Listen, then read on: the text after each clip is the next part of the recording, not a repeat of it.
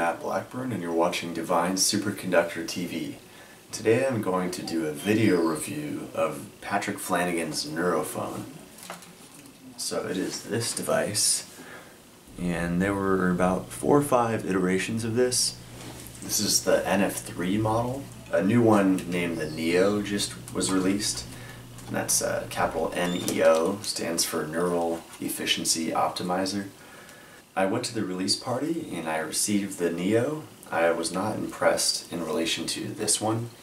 I feel a lot better effects with the NF3, so I've stuck with this one. What the Neurophone is it's an ultrasonic device, so it puts out 40 kilohertz or 40,000 hertz of ultrasonic frequencies, and it's through these transducers. So the way it works is that it goes on my forehead, under the chin, and around the ears, and just make sure the hair's out of the way.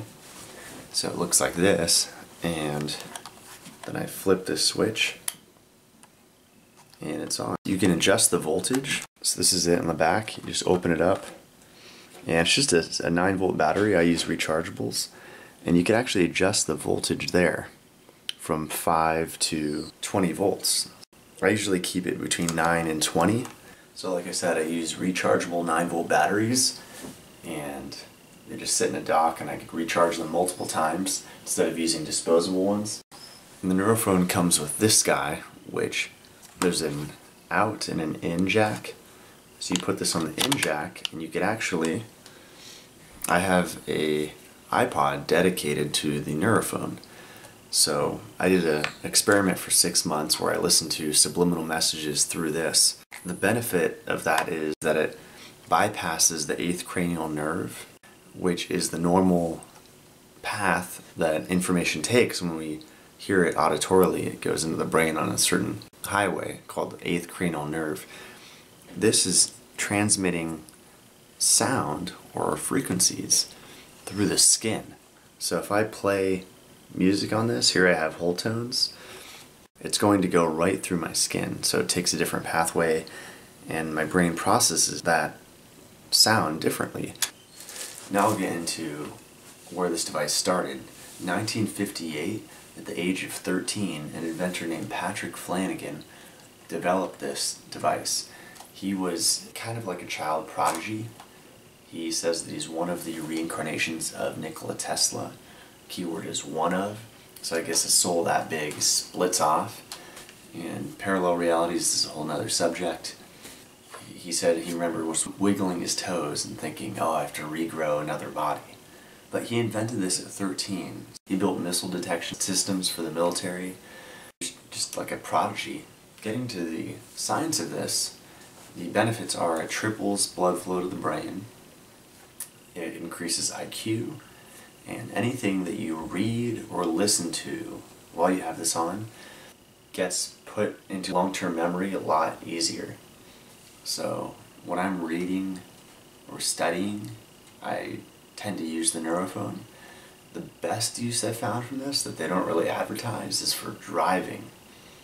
When I'm driving, any time that's half an hour or longer, I'll keep this in the center console and put it on, and it makes driving a lot better experience. There's a lot of evidence coming out on ultrasound right now.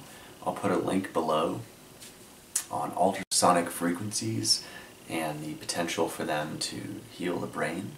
The work of Jerry Pollack, that wrote The Fourth Phase of Water, this look that brought easy water to the mainstream. He said that ultrasound actually creates EZ, exclusion zone water, or structured water. That's a recent revelation that I've had with this, is that what it's doing essentially is it's creating easy water in your brain. It's structuring the water in your brain, and that's why it's so healing. It's extremely beneficial to autistic kids, ADHD, things like that. They found that kids that have those problems, mental disorders, that swim with dolphins, have a lessening of symptoms because they're actually getting those dolphin frequencies in the water transmitted through their skin ultrasonically.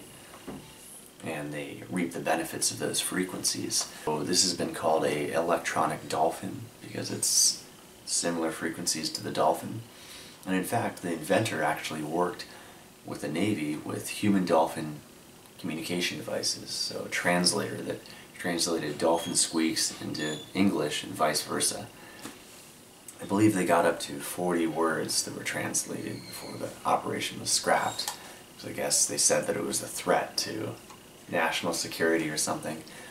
Interesting other note on dolphins is that their temporal lobes on the side, in relation to their brain, are 2 or 3 times the size of ours. So we have these temporal lobes on each side of our brain, and those are responsible for new memories, language recognition, and they interpret visual stimuli, and they're highly involved in auditory processing. So the neurophone activates those. It's also interesting to note that we have a pea-sized gland in our inner ear called a saccule, and that gland is an ultrasonic hearing organ that whales and dolphins use, reptiles, and some mammals. And that responds to these ultrasonic frequencies and it vibrates. So what's interesting is when I first wore this, for the first week or so, it wasn't that loud. But the more you use it, the louder it gets because you're training those ancient ears that you've never used before. So on here you could actually adjust the volume up or down. And if you put it all the way down, you won't be able to hear the music if you plug in an iPod or something. So I usually keep it up, it doesn't bother me, but if sometimes you'll hear some squeaks and stuff, especially when you run your hands over it.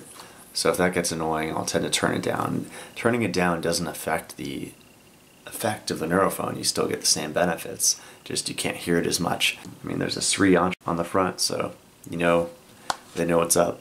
This is a great device. They run, when I bought it, it was about $700–800. It's about the average price. The new one is about $444, the Neo, but I highly recommend the NF3. I feel it a lot more. This is a hack for driving. At some point I'm going to make a video on driving hacks to reduce driving fatigue. This is one of them. Another benefit is in concerts, these are your internal earplugs. So when I go to a concert, I'll wear a beanie and I'll wear this, and I don't have ringing in my ears after a concert. It's creating the ultrasonic frequency and it's stimulating that saccule and it's vibrating it. So sound coming in, this is stronger because it's getting beamed directly into my head. So it kind of pushes out everything else. That's been my experience. And that's one of the less well-known things. I've never heard that from any of the Neurophone users.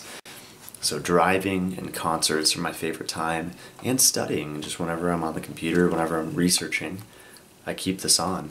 Look on YouTube, there's a lot of videos. Just do Flanagan, spelled like this, Flanagan Neurophone, and you'll find a lot of videos on the Neurophone. This is one of my top devices. This, the intranasal therapy device, and what will soon be the Quantlet, will probably be my 3 top devices that I'll use the most, because I've been trying a lot of devices. I've tried the whole Bob Beck protocol. Technology doesn't have to be a bad thing. It can help us cope with what we have to deal with in the city. This is also beneficial for a high EMF environment, I found, is to have this ultrasonic frequency going into your body and vibrating. So check out the Neurophone. Thanks for watching. Please subscribe, comment below, like this video, and look forward to more reviews and biohacks and detox protocols, etc. I'll bring you guys along for the journey. Alright, take care.